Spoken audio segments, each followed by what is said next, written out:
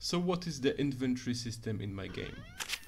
It's pretty simple. You can click an item, hover over it, then it shows you information about that item. When you right click that item, you can see more information about what can you do with it, like eat it, equip it, whatever. You can also press any of the tabs above to show only the kind of item you want to see right now. And of course the most important part, that when you click item number 1 and item number 2, those items are being swapped with each other. So let's first talk about the global item list autoload that I use. Over here you can create new items and all the items in the game are being stored. So whenever you access an item from any place in the game, you access an item over here. When there is a slot that we will talk about later, all the slots access information about the items from here. So how are items created? Over here you can see a function that creates items and it receives 2 strings. We can specify those if we want to create an item that is specific. If we leave it empty, it creates any item that is possible to be made in the game. Then we open a JSON file that stores all the information about all the items that are in the game, and we create a new item class and send that information to that class. And then that item class receives all the information and saves it in a way that it can be read easily by the game. So for example, if the UI type of the item is armor, it is saved as armor and it can be worn by the player in the armor slot. And if an item is consumable, its information are being saved in a way that allow a player to eat it and it recovers specific statistics. The item slot class is the core element of the equipment system. It allows you to access the information about the item that is being stored in its item variable. So let's take a look inside a bit.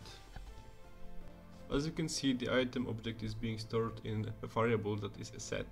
Every time an item variable is changed from anywhere, the set function is called and in this case it updates the sprite. Over here you can see how the nodes are laid out.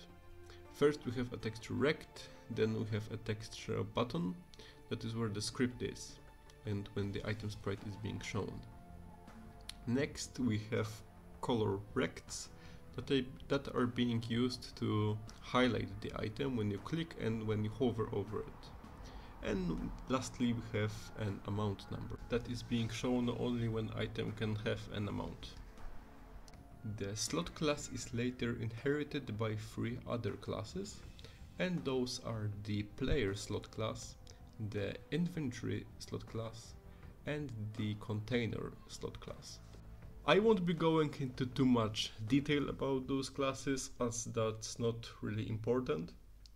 What is important though is to know that in every one of those classes is the functionality to click that item and then it sends information about the slot which has been clicked to the equipment class. You may want to move those functionalities to the slot class. I haven't because I want to have a better control over each class.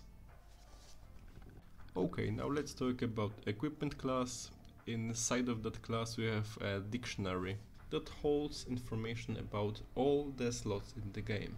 So that is the player slot, the inventory slot and the container slot. But don't you worry, we are not storing every item in the game at the same moment in these slots. These slots are updated whenever you access an item in the game. So when you open something that has items inside, then these items are sent to the equipment class, which then updates container class slots, which are shown on the screen. Whenever you click a slot in the game, that slot is being sent to the equipment class. whenever you click another slot while the slot number 1 is also being pressed, then the items inside of the slots are being swapped with each other. Of course, it's not all that simple, because we have to take into account that not all items can be in all slots. So then we move to the next part.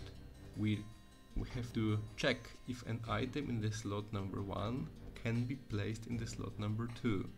That's why we have this massive function over here that I hope you can understand, because I'm not gonna explain it all now, but I'm going to show it to you. The last important part that I want to mention is that whenever you swap an item with a player slot, then the information about that item is being sent to the player script, which can do with it whatever it wants, like odd health or odd attack.